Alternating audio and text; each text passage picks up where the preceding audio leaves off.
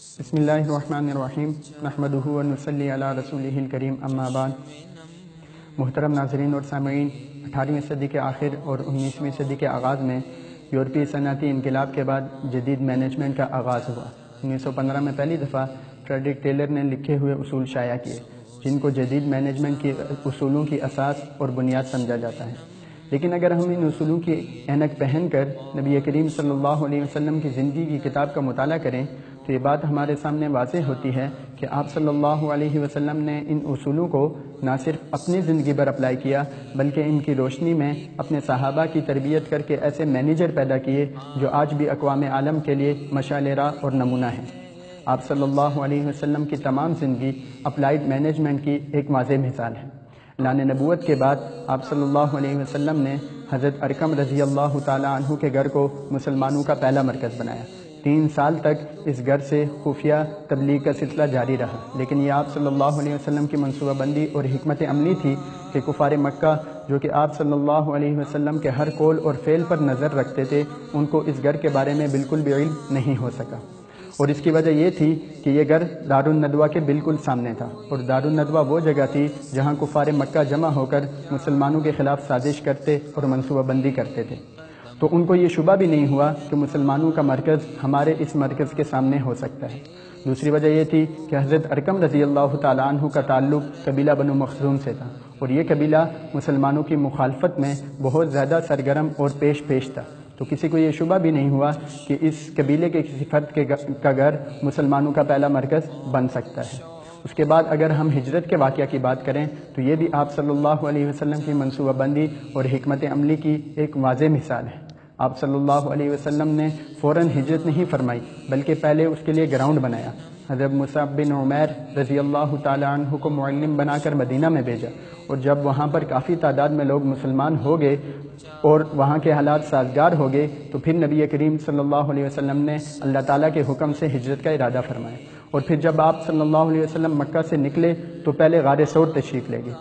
حالانکہ غار ثور مکہ سے جنوب کی جانب اور مدینہ شمال کی جانب ہے، تو نبی کریم صلی اللہ علیہ وسلم نے بالکل مخالف سمت میں سفر کیا، کیونکہ آپ صلی اللہ علیہ وسلم جانتے تھے کہ جب کفار مکہ کو آپ کی غیر موجودگی کا علم ہوگا تو وہ آپ کے تعاقب میں ضرور آئیں گے۔ اور پھر جب نبی کریم صلی اللہ علیہ وسلم ان کی طرف سے بالکل مطمئن ہو گئے تو پھر غار ثور سے مدینہ کا سفر کیا۔ مدینہ میں نبی کریم صلی اللہ علیہ وسلم کے پاس حکومت اور انتظام تھا، تو یہاں پر ہم مینجمنٹ کے اصولوں کی اپلیکیشن واضح طور پر دیکھ سکتے ہیں۔ 1915 میں فریڈرک ٹیلر نے جو جاب اسپیسیفیکیشن کی بات کی، اس کے لیے بہترین کیس اسٹڈی نبی کریم صلی اللہ علیہ وسلم کی مینجمنٹ ہے۔ آپ صلی اللہ علیہ وسلم نے زکوٰۃ کے اموال اور ریکارڈ رکھنے کے لیے حضرت زبیر بن عوام رضی اللہ تعالیٰ عنہ کو اپنا اکاؤنٹنٹ بنایا تھا۔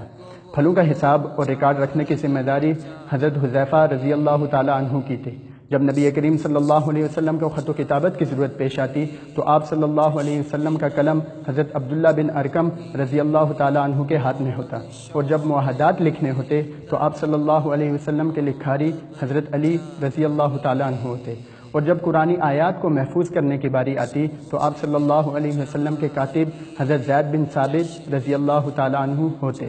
اسی طرح اگر کوئی شاعر نبی کریم صلی اللہ علیہ وسلم کی ہجو اور مذمت بیان کرتا تو اس کو جواب دینے کے لیے آپ صلی اللہ علیہ وسلم حضرت حسان بن ثابت رضی اللہ تعالیٰ عنہ کو کھڑا کر دیتے، اور اگر کوئی خطیب نبی کریم صلی اللہ علیہ وسلم کی گستاخی کرتا تو اس کی بےخونی کے لیے آپ صلی اللہ علیہ وسلم حضرت ثابت بن قیس رضی اللہ تعالیٰ عنہ کو حکم دیتے۔ تو یوں نبی کریم صلی اللہ علیہ وسلم نے جاب اسپیسیفیکیشن کے اس اصول کو اپنی مینجمنٹ میں اپلائی کیا تھا۔ اس کے بعد اگر ہم مینجمنٹ کے پروسیس کی بات کریں جس کے 4 فنکشن ہیں، پلاننگ، آرگنائزنگ، لیڈنگ اور کنٹرولنگ، تو اس کی بھی بہترین اپلیکیشن ہمیں نبی کریم صلی اللہ علیہ وسلم کی مینجمنٹ میں نظر آتی ہے۔